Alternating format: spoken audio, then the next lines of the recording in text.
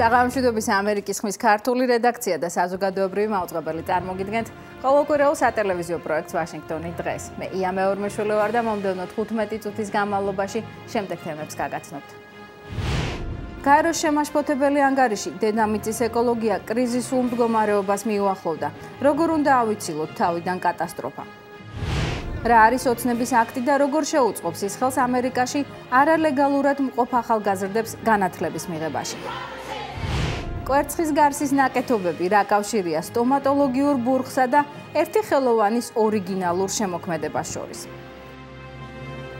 გაერთიანებული ერების ორგანიზაციის ანგარიში ნათქვამია, რომ თუ ადამიანის მიერ საწარმოო პროცესების შედეგად გარემოს დაბინძურება არ შემცირდა, პლანეტის სასიცოცხლო ფუნქციებს შეუქცევადი ზიანი მიადგება. გაეროს გარემოს დაცვის პროგრამა ოკეანეებსა და ატმოსფეროში არსებულ კატასტროფულ ვითარებაზე საუბრობს და მსოფლიო თანამეგობრობას მყისიერი ნაბიჯების გადადგმისკენ მოუწოდებს. გაეროს გარემოს დაცვის პროგრამის ანგარიშის თანახმად მიუხედავად 500-ზე მეტი საერთაშორისო შეთანხმებისა, ქვეყნების მიერ წარმოებული ინდუსტრიული საქმიანობა ეკოლოგიას შეუქცევად ზიანს აყენებს და დედამიწის ეკოსისტემების არსებობას საფრთხეს უქმნის. ემი ფრენკელი გაეროს გარემოს დაცვის პროგრამის დირექტორია. ანგარიშში კონკრეტული მაგალითები მოყავს. ატმოსფეროში ნახშირბადების გამოყოფა მატულობს. არსებული სათბურის გაზების რაოდენობა უკვე გასცდა უსაფრთხო ზღვარს.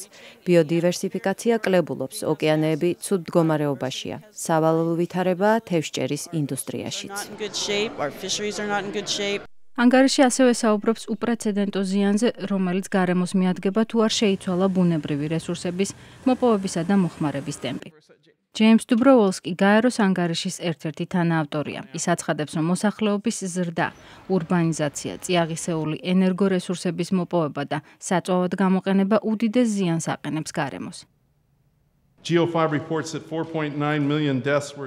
გაეროს ანგარიშით 2004 წელს 4,9 მილიონი ადამიანი მავნე ქიმიკატების მოხმარების შედეგად გარდაიცვალა. ეს ინფორმაცია მსოფლიო ჯანდაცვის ორგანიზაციის კვლევას ეფუძნება. დობროვოლსკი აცხადებს, რომ კომპიუტერული ტექნოლოგიების ინდუსტრია ერთ-ერთი უმსხვილესი დამბინძურებელია.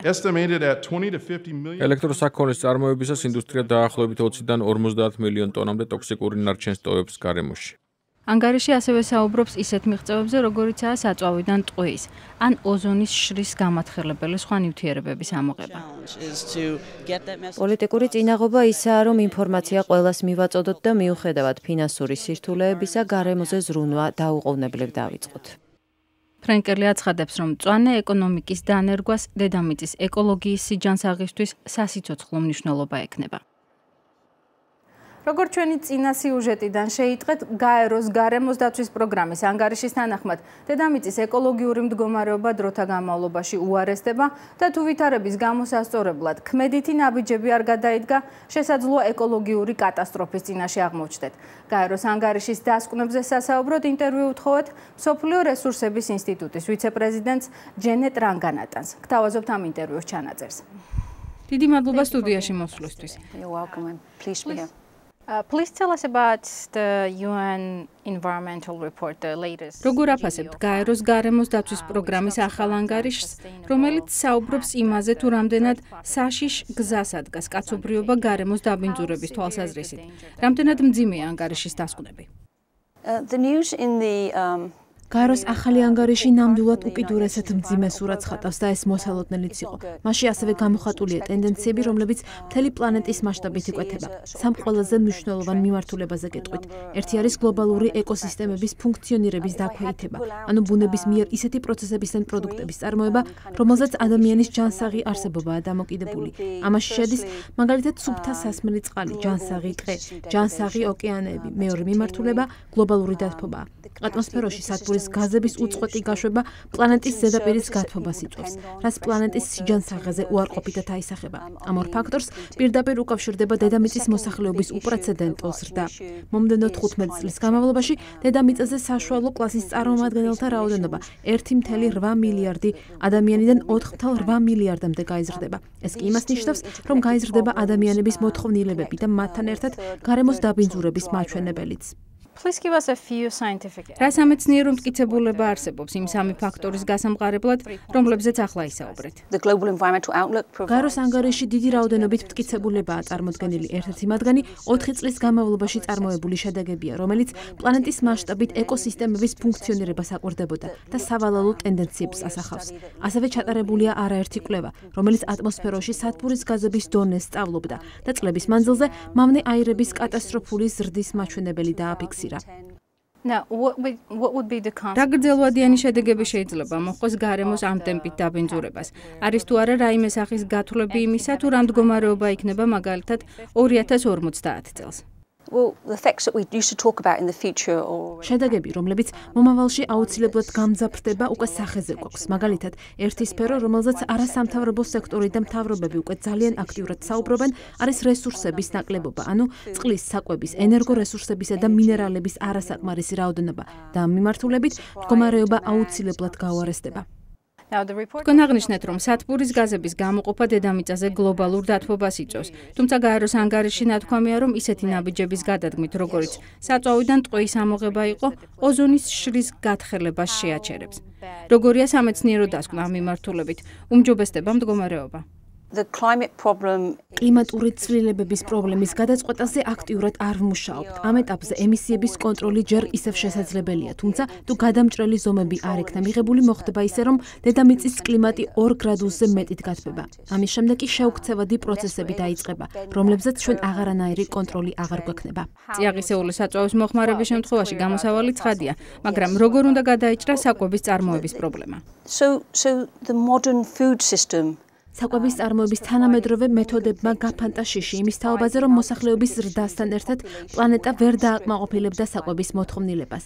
ბოსტნეულისა და მარცვლეულის თანამედროვე ჯიშების გამოყვანამ და საირიგაციო სისტემების დანერგვამ ხელი შეუწყო იმას, რომ დედამიწაზე საკვების ნაკლებობა ჯერ არ არის. თუმცა ამჟამინდელი მდგომარეობა მდგრადი განვითარების იმედს არ იძლევა. მაგალითად, სურსათის წარმოება მოიხმარს დედამიწის სუფთა წყლის მარაგის 70%-ს, გამოყოფს სათბური გაზების 14%-ს, იწვევს გატყეულებას 14%-ს, რაც წიაღისეული საწვავის მოპოვების მაჩვენებელს უტოლდება.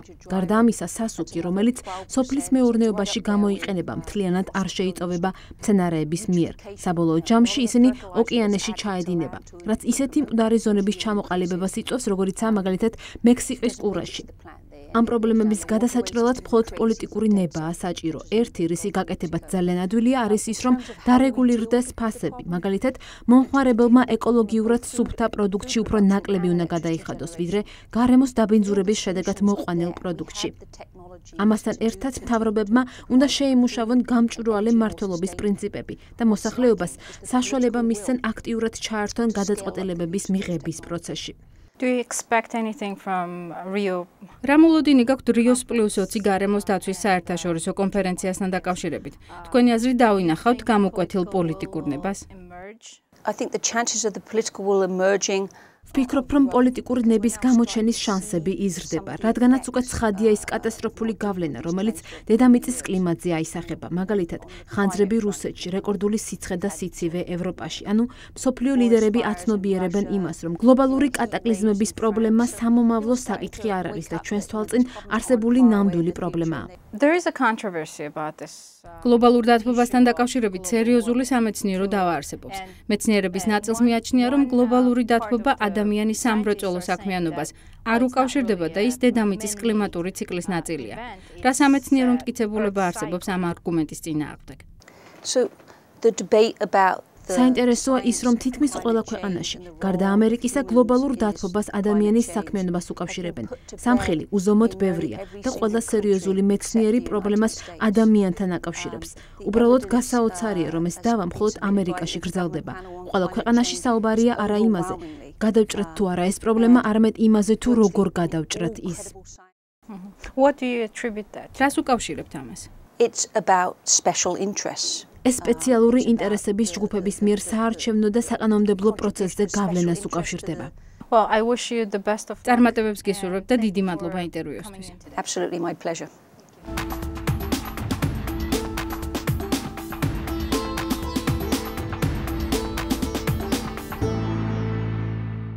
შეერთებულ შტატებში მილიონობით არალეგალი იმიგრანტია, რომლებიც ამერიკაში სამსახურის საშოვნად არიან ჩამოსული. არაკანონიერი ემიგრანტები ხშირად მცირეწლოვანი შვილობით ჩამოდიან. ახალგაზრდები, რომლებიც ამერიკაში მშობლებთან ერთად ადრეულ ასაკში ჩამოვიდნენ, ახლა განათლების მიღების პრობლემის წინაშე აღმოჩნდნენ. მშობლების არალეგალური სტატუსის გამო ისინი დოკუმენტების არ მქონე სტუდენტებად ითვლებიან და სწავლის გასაგრძელებლად სესხის აღება არ შეუძლიათ. ერთადერთი გამოსავალი ასეთი სტუდენტებისთვის ეგრეთ წოდებული ოცნების აქტის მიღებაა. ნიუ-იორკის შტატის ასამბლეის სპიკერის შელდონ სილვერის ოფისში ნიუ-იორკის კოლეჯის არალეგალი სტუდენტების აქცია გაიმართა.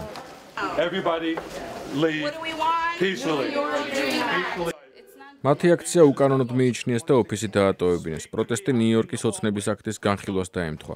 ეს არის კანონპროექტი, რომელიც დოკუმენტის არ მქონე სტუდენტებს კოლეჯში სწავლისთვის სესხის აღების საშუალებას აძლევს.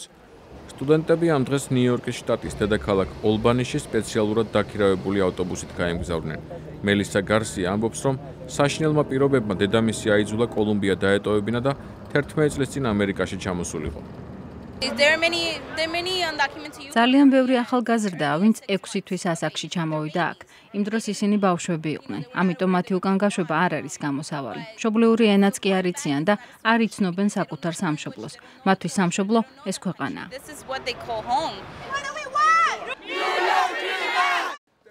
ნიუ-იორკის ოცნების აქტის სპონსორი შტატის სენატორი ბილ პერკინსი ამბობს, რომ ეს ღონისძიება ფედერალური ოცნების აქტის განხორციელებას შეუწყობს ხელს, რომელიც არალეგალურად მცხოვრებ სტუდენტებს მოქალაქეობას მიანიჭებს.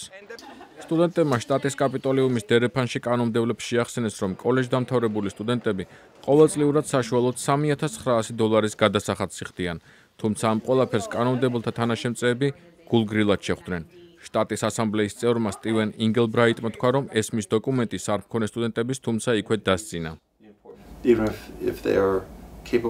მათ რომ შეეძლოთ მნიშვნელოვანი წვლილი შეტანა ამ საზოგადოებაში, თავდაპირველი პოლიტიკური რეაქცია ნეგატიურია. ასეთი რეაქცია აქვს შტატის სენატს, სადაც უმრავლესობას რესპუბლიკელები ფლობენ. ასევე მთელი ქვეყნის მასშტაბით არალეგალურ იმიგრაციას ბევრი რესპუბლიკელია წინააღმდეგება. სტუდენტების აქცია ოლბანიშში იმედგაცრუებით დასრულდა. მათი პროტესტი უშედეგო აღმოჩნდა. მეორე დღეს მათ აქცია მანჰეტენზე ასამბლეის სპიკერის ოფისთან გამართეს. იმედი აქვთ, რომ ამით გავლენას მოახდენენ კენჭისყრის შედეგებზე, რომელიც 21 ივნისს არის დანიშნული. ოცნების აქტის მიღების შემთხვევაში ტეხასის, კალიფორნიის და ნიუ-მექსიკოს შემდეგ ნიუ-იორკი რიგით მეოთხე შტატი იქნება, სადაც არალეგალი სტუდენტები სწავლისთვის დახმარებას მიიღებენ. ლევან ღირსიაშვილი, ამერიკის ხმა, ვაშინგტონი. კვერცხის გარზე ამოტვიფრული გამოსახულებები ალბათ ბევრ ჩვენთაგანს არასოდეს უნახავს. მით უმეტეს თუ გავითვალისწინებთ იმას, რომ მათ არაფერი აქვთ საერთო სააღდგომოდ მორთულ კვერცხებთან, ან ისეთ საიუველირო ნაკეთობებთან, როგორიცაა ფაბერჟეს სახელგანთქმული კვერცხის ფორმის სამკაულები და სუვენირები. ვაშინგტონელი ხელოვანი თინა კანაპელი კვერცხებზე სტომატოლოგიური ბურღით ხატავს და საკმაოდ ორიგინალურ ნაკეთობებსაც ქმნის. ზოგიერთი მათგანის ფასი $400-ია. კვერცხის ნაჭრზე ჭრილი სტომატოლოგიური ხელსაწყოებით კეთდება. თინა კანაპელი ძირითადად კბილის ბურღს ხმარობს. კვერცხის გარს მოგრძო დასრულებული თაღის ფორმის გამო ბუნებრივი სიმყარე გააჩნია. ის იმდენად ძლიერია, რომ მისგან მაქმანების მაგვარი ნაკეთობებიც კი გამომყავს. მთელი ეფექტი იმაშია, რომ მაქმანების კეთებისას კვერცხის სრულყოფილი ფორმა უნდა შენარჩუნდეს. თინა კანაპელი წელიწადში დაახლოებით 1600-მდე კვერცხს ამზადებს და ყიდის. მეფრინველეობის საწარმოებში ის ბერწ უკვე ცარიელ კვერცხებს ყიდულობს. სირაქლემას კვერცხი ფაიფურივით მაგარია. ყველანაირ კვერცხზე მუშაობს, ქათმის, ბატის, თუთიყუშის, მტრედის. აქ დიზაინებს ვინახავ. პროცესი ქაღალდზე ხატვით იწყება, შემდეგ აპლიკაცია კვერცხზე წერდება. კვერცხზე ხატვას არ გირჩევთ, თანაც ქაღალდი ბურღვას ხელს არ უშლის, პირიქით ამყარებს კიდეც მას. გარს სუსტი და მყარი ადგილები აქვს. ქაღალდი კი მისი დაზიანების შანსს ამცირებს. კანაპელის არქივში 300-ზე მეტი აპლიკაციაა: ცხოველები, პორტრეტები, გეომეტრიული ფიგურები. კვეთას ყველაზე რთული ნაწილით იწყებს, რადგან ყოველთვის შეიძლება კვერცხი გატყდეს და რამდენიმე საათიანი სამუშაო წყალში ჩაიყაროს. პორტრეტებზე მუშაობას თვალებით ვიწყებ ხოლმე. თუ თვალი არ გამომივიდა, პორტრეტიც არ გამოდის. სპარსული ჯიშის კატები მას გვერდიდან არ სცილდებიან. ჯექსონი უფრო თამამი ჩანს. მის ორ მეგობარს კი როგორც ჩანს კამერის კომპლექსი აქვს. სულ ასე ნაზადუვლიან გვერდს კვერცხებს, თითქოს უყვართ კიდეც და ეფერებიან. კვეთის დასრულების შემდეგ ქაღალდს თბილი წყლით აცილებს. საბოლოო გაწმენდისთვის კი ქლორიან ხსნარში ათავსებს. ქლორიანი ხსნარი ორგანულ ნივთიერებებს აცილებს. ბუშტების გაუჩინარების შემდეგ კი სტერილიზაცია დასრულებულად ითვლება. კანაპელის კვერცხები ვაშინგტონის მახლობლად მდებარე ისტორიულ ქალაქში, ოკოკვანში მდებარე გალერეაში იყიდება. ზოგიერთი კვერცხი შეღებილს გავს, მაგრამ მათში თურმე ერთი წვეთის აღებავიც არაა გამოყენებული. სირაქლემას კვერცხის გარს სამი ფენა აქვს. გარედან ის მოშავო-მწვანეა, შემდეგ მოცისფრო, ბოლოს კი უთხელესი თეთრი გარსია. ფერები მხოლოდ იუველირული ბურღვის შემდეგ იკვეთება. თინა კანაპელის ნამუშევართა ფასი $30-დან $400-მდე მერყეობს. ოღონდ ამ ფასში კვერცხების დაზღვევა არ შედის. მაია ქვარცხავა, ამერიკის ხმა, ვაშინგტონი. დღეისათვის სულ ეს იყო, თქვენ უყურებდით ამერიკის ხმის ყოველკვირეულ გადაცემას ვაშინგტონი დღეს. ჩვენ მომავალ კვირამდე გემშვიდობებით, მანამდე კი თვალი გვადევნეთ ვებგვერდზე 3w.amerikisxma.com და გახსოვდეთ, რომ ამერიკის ხმა ინფორმაციის სანდო წყაროა.